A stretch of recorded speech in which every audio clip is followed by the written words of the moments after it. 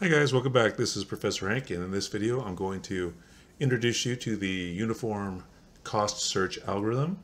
Okay, so this is a graph search algorithm that's going to help us to find an optimal solution based off of path cost, right? So if we're trying to get from a particular node in a graph to another node in the graph, following some path, some series of actions, this is going to try to get us there in the most efficient way in terms of cost, right? So the way it does this is by attempting to expand nodes with the lowest path cost, right? So the algorithm, when expanding successor nodes from any particular node in the graph, what it's going to try to do is it's going to try to go for those nodes that have the lowest cost, right, to take the action to get there.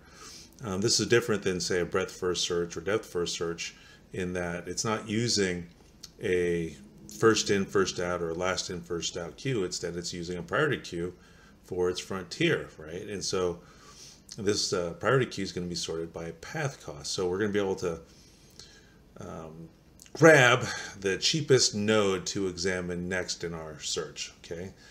So here's going to be our problem definition. So we're going to start at some initial state, and we'll denote that state, or we'll encode it as at node A, right?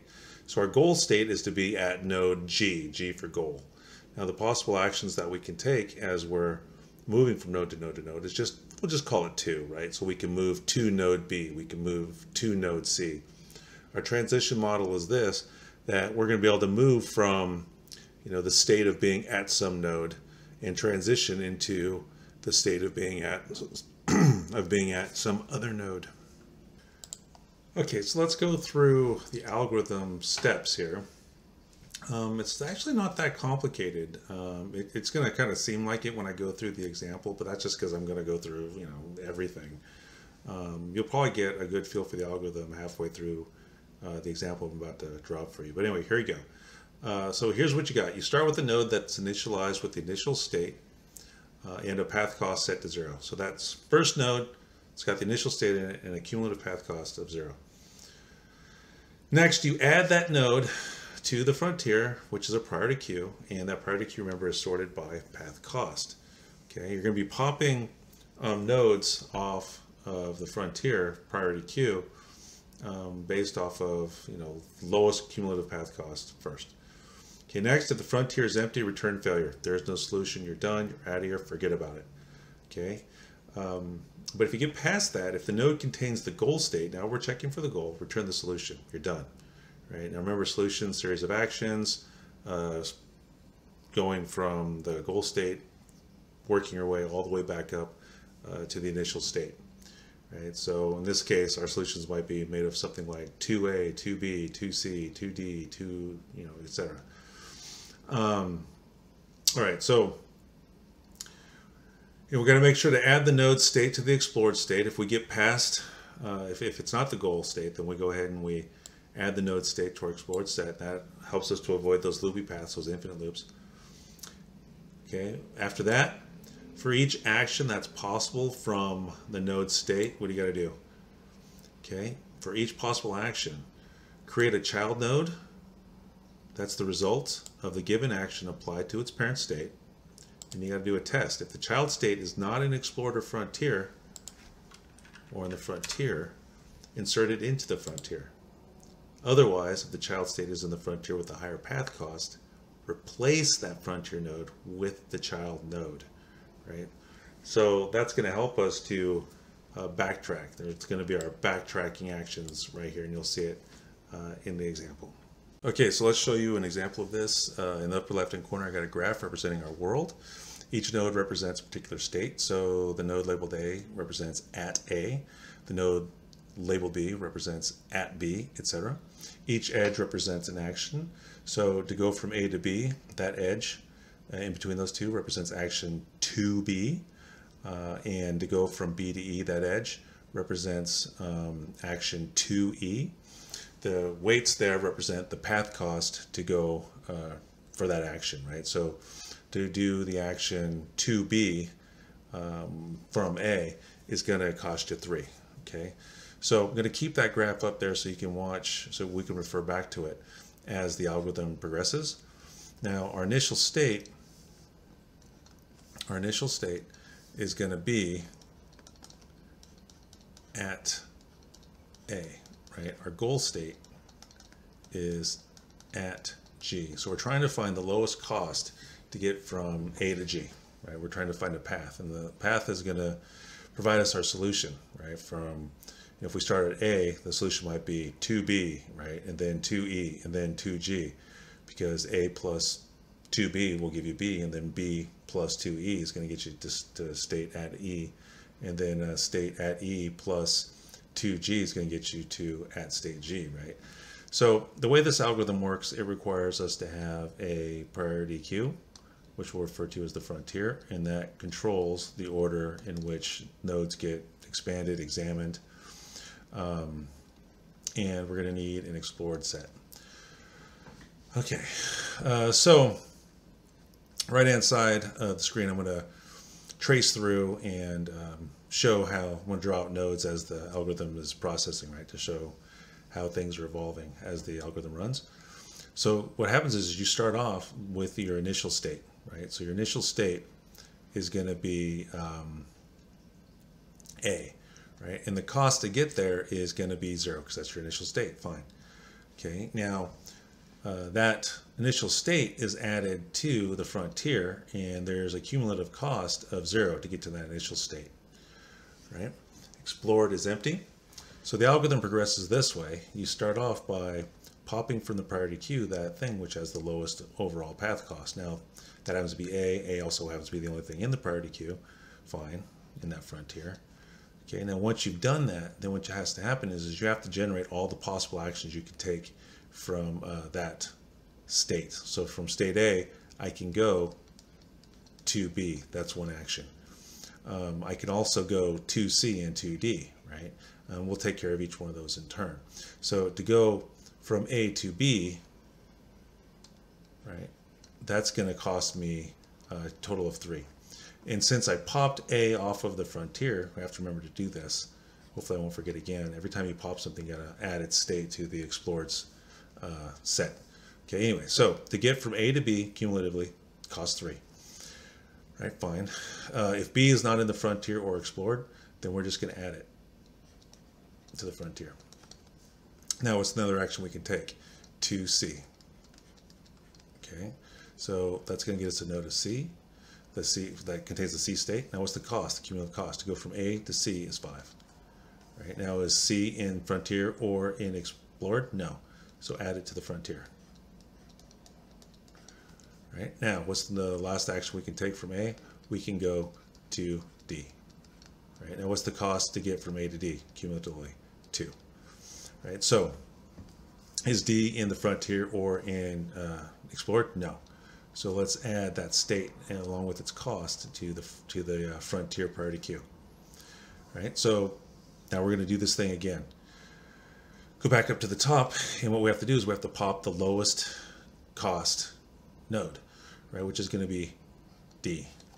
Right, so we added state to explored. Now we have to figure out what all the possible actions are.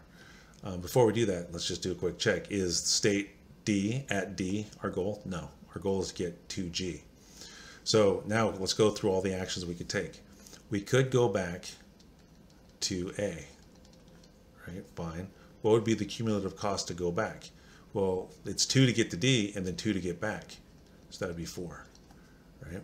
So now we go and we check our frontier and our explored. Okay, if A is in either of those, then if A is not in either of those, then we would add it to the frontier, but it's already in our explored set. So this is a dead end. Forget about it. It's over. We're never going to look at that again. We're not going to generate any child nodes or successor nodes off of that. What's the other possible action we could take? Our other possible action would be to go to F, right? To F, right? Now what would be the cumulative cost to go to F? Well, to get from A to D was 2, and get from D to F is 6, so that's a total of 8. Right? Now it's not in the frontier or explored, so let's add that to our frontier. Okay, cool. So let's do it again, right? So we've handled D, we've handled B, okay. So what's the cheapest thing in the priority queue now? Well, B, right? So we're going to pop that. Add the B state to our explored, fine.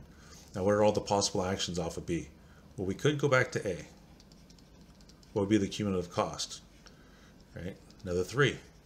To go from A to B is 3, to go from B to A is 3, so that's 6.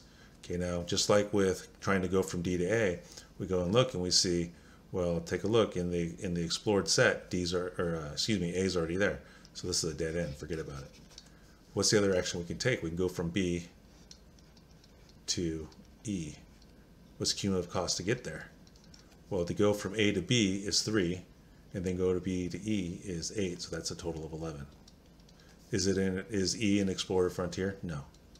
So add it to the frontier. Fine. Okay, so we've handled all the actions possible for B. Okay, so let's go back up to our frontier and pull off the cheapest thing, which is C. Right now, that's not our goal node, so let's continue on. What are all the possible actions from C? Well, you can go back to A. Right? What would that cost you cumulatively? Well, 5 to get to C, and then 5 more to get back. So that would be a total of 10. Now, A is already in the explored set, and let's not forget we popped C, so we got to add it to. So A is already there, so this is a dead end, just like with the other guys, so forget about it. But we can go from C to F, right? So that's another possible action, to F, right? So what's the cumulative cost to get to F from A through C? 5 plus 4 is 9. Okay, now is F in frontier or explored? No. So we'll add that to our frontier. Okay, and I'll just make little arrows to indicate where we came from. That'll be important later. Okay, so we're pointing back to our parent node essentially. Okay, all right, so where were we? Yeah, F9. We just added F9 to our frontier, fine. Is there anything else we can do with C? No. So let's go back up to the top where we finished processing C. And let's go to our, oh, I almost forgot something. Look, we already had an F8, right? Now here's the thing. Almost forgot. What happens is if you've got a state that already existed, right? So F8 was already in the frontier, and then I've erroneously added 9. Okay, what happens is that you take the cost that's the best and you leave that. Now 9 is not better than 8, so this guy just gets tossed, right? We don't add it to the frontier, so we already got a better, cheaper one, right? Because to get from A to D to F is only 8, but to get to A to C to F down along this path, to get to F through C is more expensive. It's 9 as opposed to 8. So we're not going to add the F9 node into the frontier. Okay, so anyway, let's continue on. So grab the cheapest thing. Cheapest thing remaining is F8, so we pop that, throw that in explored. Okay, so then we have to go and we have to generate all the possible actions. Okay, so F9 down here is going to be a dead end. Right? Okay, so what can we do off of 8? Well, we can go back to C. Right? Now, what would be the cumulative cost to do that? 2 plus 6 plus 4, so that would be 12. Okay, now C is already in explored, so forget about it, it's a dead end. Okay, what's something else we can do from F? Well, we could go back to D.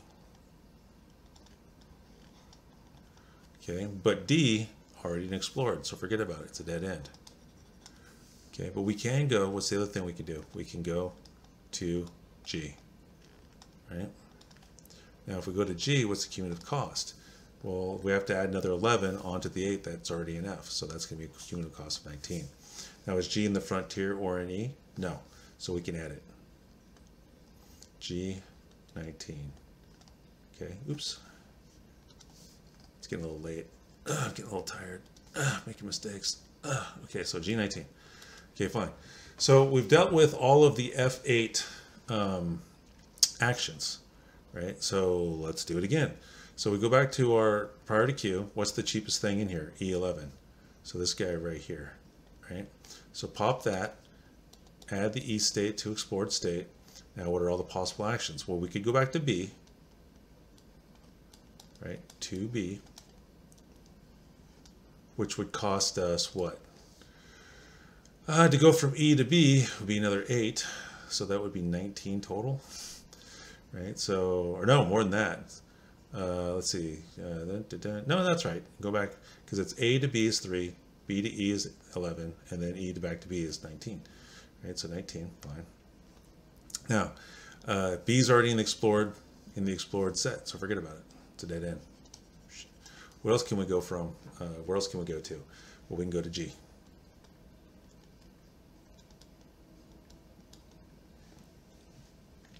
Okay, we can go to G. Now, what's the cost to get there? Well, to go from E to G is 10, right?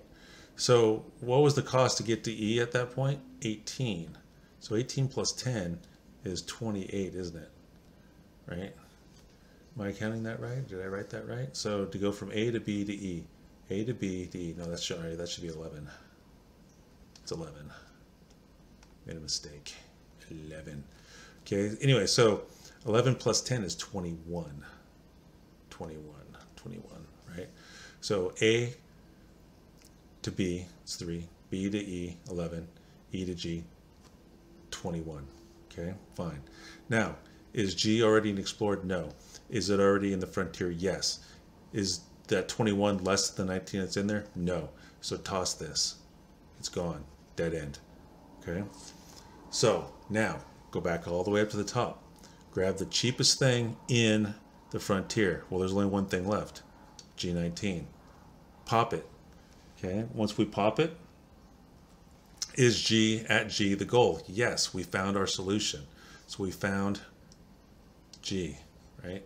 So now what's the solution? Well, you take that G node and you follow all the arrows back, right, to get your solution. So what's the solution? We had to do 2G, right, 2F, 2D, 2B. No, that's it. No, 2B. I went one too far. That's it. Boom, boom, boom, boom. Stop myself. Right? So all the way back up to the initial state. So follow the arrows. 2G, 2F, to D. So this is your solution. So what's the path? A to D, right? That equals the D node plus 2F. That equals the F node plus 2G equals the G node, right? So that's this is your solution. That's the set of actions that get you from A to G. So our path is A to D to F to G. What was the total cost? Well, what's in G? 19. Solution and cost is 19. Okay. All right. So that's everything for the uniform cost search. Okay, so that's going to bring this video to a close. If you felt that the video was useful, please consider giving the video a thumbs up. And if you thought that the video sucked, well, then you've got that thumbs down button as an option as well. If you'd like to see more videos, if you're interested in more content from the channel, feel free to hit that subscribe button.